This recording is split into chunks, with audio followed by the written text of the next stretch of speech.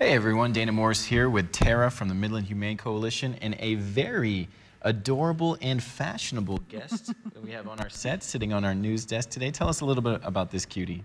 So this is Marge. She's about 5 years old, Chihuahua mix. And you might notice she's got an interesting, unique feature. Yeah. She's only got one little eye. She's a little camera shy, but even though she has one eye, she's still very functional. It doesn't really hold her back at all.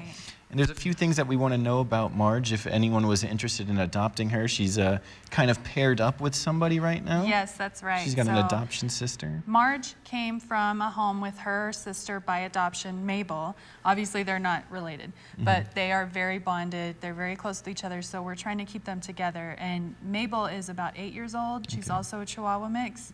They love each other. They're very friendly with each other. They're both vaccinated, and they're both spayed, so ready to go. And her temperament, I know you mentioned she's a Chihuahua mix, and sometimes there's a bit of a negative connotation there, but her temperament, she is just so sweet, so gentle, so cute, and friendly. Yeah, so friendly. I mean, she had some energy when she got into the newsroom, but she's really just calmed down and enjoyed the love that's been put upon her here at News West 9.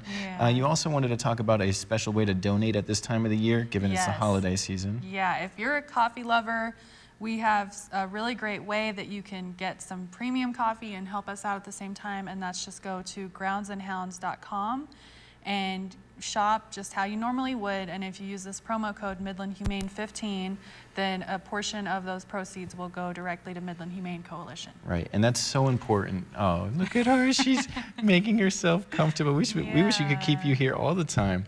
But I was just saying, those donations are so important because they not only go to help dogs like Marge, maybe you can't take her in right now, but you can certainly help her out, help her sister out, and help out all the dogs that are going through a tough time right now and that are struggling to find a home.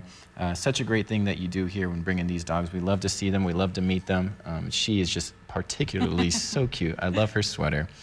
But thank you for stopping by, and thank you for introducing us to Marge. And again, remember, it's groundsandhounds.com. So check that out. You can help out all the dogs that need some help here in the Permian Basin through the Midland Humane Coalition. And Tara, it's okay. Thanks for stopping by. Sure.